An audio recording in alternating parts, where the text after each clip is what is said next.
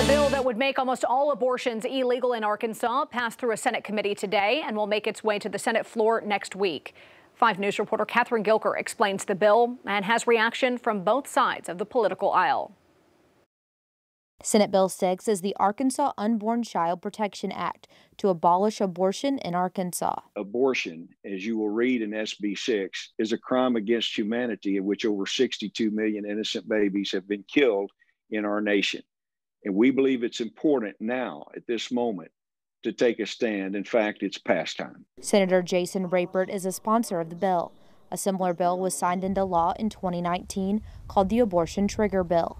He says this new bill creates a challenge directly to Roe v. Wade.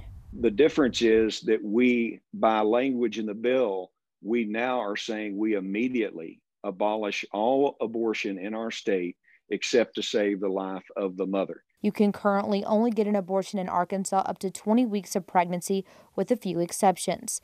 Fayetteville Senator Greg Leding says he will be voting against the bill. We just think it is the wrong thing to do here in Arkansas. No matter what your opinion on this issue might be, this is a choice that needs to be made by women, and it is a choice that will be made by women, regardless of what happens with this particular bill. The Planned Parenthood Clinic in Little Rock is one of the few places in the state carrying out abortions. Gloria Pedro with Planned Parenthood Great Plains says they are opposed to this bill.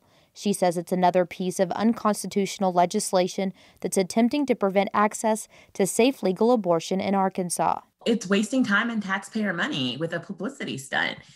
SB 6 is basically a demand letter to the Supreme Court, and the courts are separate from the legislature for a reason. This is the equivalent of a demand letter, and that's just not how any of this works. Covering news where you live, Catherine Gilker, 5 News.